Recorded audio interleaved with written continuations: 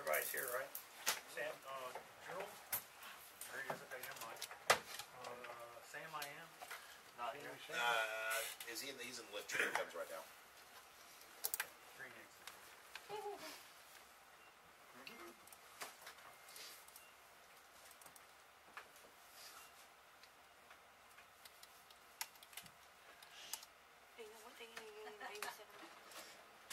I don't know if we're going hunting next week.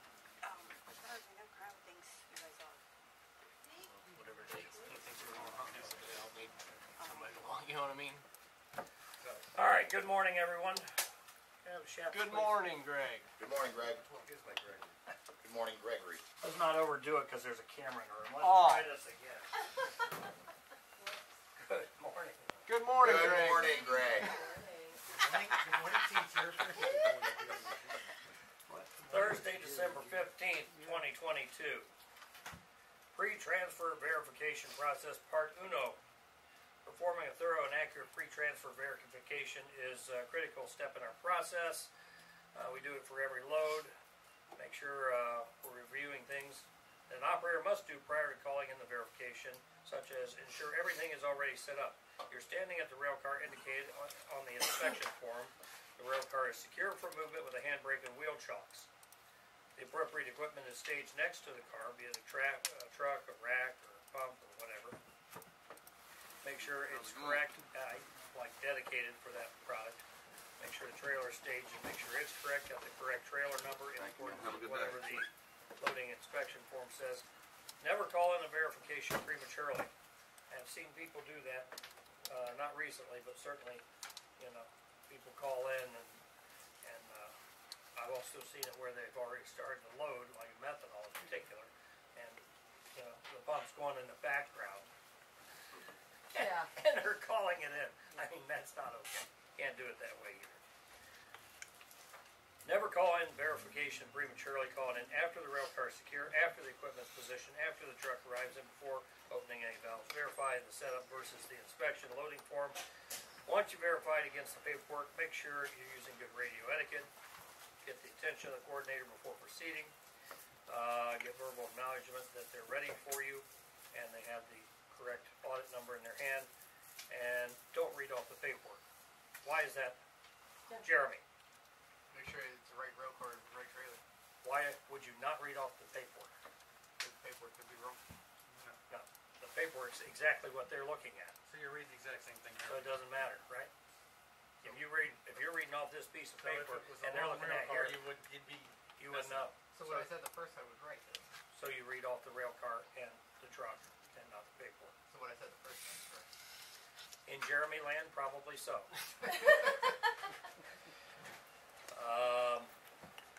When you call in on the radio, don't read off the paper. Make sure the readback from the office is correct. And what's the last line of defense, Mr. Jared Davis? Tag. Start Start time. That guy gets a Daniel Webster cigar. Start time. That's the And last start thing they give time. us. Start time, yeah, you gotta have a start time on that. How do you handle a split, Daniel, How do you handle a split? for the start times? I just, Pencil it if next it's a to it. split, I write it to the left, and that way it leaves a little bit of space to the right. That way you don't have to write them. Yep, alright, track gang's down there working on 20 where those cars are split apart, where 21 merges into 20 on the lead. They're gonna put a crossing in. So, be aware of that, keep an eye out on them, make sure they don't get backed over by any Quantex drivers or anybody, because they do a lot of work down at that end, Quantex does. That's probably gonna go on for the next 2 days, so I'm betting on 3 with the rain, and they're replacing a bunch of ties down there to, It's tied. yeah, Ty is the straw boss down there, he does a great job, so it might be 2 days, but I'd just be prepared for 3. The new side-by-side has arrived, the Polaris. I went out in it with Don yesterday afternoon. Rides great, rides like a Buick. It's a diesel. Everybody hear that? Diesel? Diesel. Right. Green gas cap. Green gas cap, so it's diesel. And it is marked diesel, by the way, on the cap, so you're aware of that. But in dark conditions, I have some concerns with it, so I've asked Daniel and Jared to jump in it tomorrow morning, if Jared's up to snuff, try it out. The headlights are a little weak on it, I found some alternatives there. We may look at putting a light bar on it, because the primary job of that thing is going to be going down 17 and 19, checking rail cars down there for the track check. So we may put a light bar across it, I found one And first week that of would gun mount up pretty quickly. What's that? season. And first week of gun season. Yes, and for first week of gun season, if you find deer down there, we can barbecue. Also, the mirror's pretty lousy, because it's just got one convex mirror in the cab, and you can't really see outside the cab, so I found some, big mirrors for the outside, for the doors. And there is pre-wired for dome lights in there, so we'll explore that too. It looks like everything's plug and play on the bus, so we got some options on that, but I'll have to do some more research on it, so. I think that is all that I have. Don, I know we've talked about this 100 times, but I'll give you an example. Soda ash, if you can't get it open, ask for assistance. We'll put somebody on the other side of the bar. If you're hanging on it and bouncing up and down and all that good stuff like that, all that's going to happen is somebody's going to pull a muscle, hurt their back, whatever it may be, or maybe even push it so they hurt their fingers. Yep, you can always smash stuff. Yeah. So, if that happens, don't kill yourself. We'll just call an MRU. That's what their job is to do. So, I don't want to see anybody here get hurt whatsoever, so let's make the phone call. however, piggybacking on that, thank you for stopping the process Yes, to that ask was for help, awesome. That was because awesome. that's the right thing to do. Yep. And but he's right, you know, I mean, that's Pat yourself on the back. a job for the MRU. And some of these cars are pretty tired. Lord knows they might have been derailments or hard couplings, and we actually had a car in Cincinnati that was bent, so those slide gates wouldn't come, Exactly. slide out at all. So a lot of times they just drop that product on there and it goes straight down, Yeah. hits that, and it'll bend it. So, All right. but I appreciate the efforts, but let's not get hurt. I mean, especially right now, it's Christmas season. You don't be laying in a bed Contact. when everybody else is having Christmas. Number 2 thing I've got for today is the crossing that Greg was just talking about. It's going to be down on track 20, almost all the way down where the tracks go across. So we're going to have to get some paint once they get that done and mark where, I guess, the spot where they can't put any more cars. And Tasha, it looks like we're going to lose a car, possibly 2. So for tonight's switch, do not place any cars on there unless you've got something coming off. On 20? On 20, yeah. Okay. So then also, along with that goes the guys in the morning who are checking stuff out. Let's make sure that those are also tied off and the brakes on that, the handbrake set on that. So, other than that, that's all I got. Okay. It's a beautiful day outside. Let's enjoy it. Let's get things done. We're Let's down to watch sliding on top of these rail cars. Yes. Yeah, and there's, the temp's supposed to drop this afternoon, get down into the freezing for the next week or something, so be watching out, especially on these rainy, sleety days. And I would have sworn I saw some snow earlier, but I know it was too warm. It was probably just the headlights on the Polaris, so. All right, Jack, anything, sir? Split 70-25 today. Okay. 350 tomorrow. We got all the cars heated, right? 70-25? I know we started it yesterday, I haven't been out there to check it today. It's on heat. It's on heat right now. I don't know what it's at. We probably need to throw that, the car with like 8,000. Okay. Mike, would you head that up? Yeah, absolutely, Okay, absolutely. take Rob with you. Will do. Rob, I want you on everything involving SERP, as much as possible.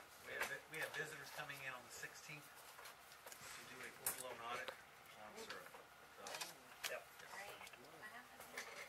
Not Jack, worried. anything Yes, else? we got this. Angela? Billy Johnson of Quantex fame? With Fred. Fred, we don't know. Fred didn't show up today, and I don't think he was feeling well yesterday, so. I will tell you, I wouldn't read it off that text. It's hard telling what he said. Yeah. I'm still messed up, quote unquote. Fred's still messed up, Billy. Well, he's. Tasha? Thanks for your concern. No. Yeah, thank you. Tasha? No. Mistletoe? Thank you for knowing what it is. No, I was naming you that. Miss Old Toe. Well, I have to. There's 4 soda ash tomorrow. Dawn, don't forget that cleaning company I have an interview at 10 o'clock with somebody, I think. Yes, we do. So, And the bagels if anybody wants them. Miss Candy, Roberto, Heather, Kitty, Nicolene. I guess a couple of things. One, hydrate, because it's, air it out. Hey, you guys, pay attention, he's talking about Hydrate. hydrating here. Yeah. The other thing too is let's try to keep our gas-powered vehicles off the yards around flammables. And finally, I don't think we thank this person enough. They do a lot here. They bring in stuff for us all the time. They always wear fun stuff in their head. Jess, thanks for putting a big smile on everybody's face. Thank you for everything you bring in, Candy, and obviously the bagels today. I was sure you were talking about Don. Well, he does wear fun stuff in his head from time to time. Yeah, I just want to make sure that we're thanking Jess for everything she does here, Yes. and all the great work they do. Now that we've come to an understanding on syrup, I appreciate that as well. They're still not canceling. Trying. That's all I got. All Thanks. right, Rob? Yeah, I'd just like to say, since we're on the theme of thanking, that I've been here a little over a month now, and I'd just like to thank everybody for being so welcoming to me and patient and teaching me all the processes that go on around here. I know, Greg, these past couple safety meetings, you've been saying that us new guys, that being me, Sam, and Jeremy, have made like excellent additions to the team. And that, in my I don't think opinion, I said that. That's yet to be seen. regardless. In my opinion, that is in due no short part of all you guys training us. So, You paying these guys? these guys, Are you paying them? no. We're paying. Well, you guys are doing a good job, and again, things like learning syrup and oil and so forth, but stopping the process like Jeremy did today. Jeremy did an excellent job, by the way, cleaning out the conveyor yesterday. He and I worked together, and he caught a lot of little zerk fittings and things that need to be replaced. You guys are catching them. That's really, that's a tribute to all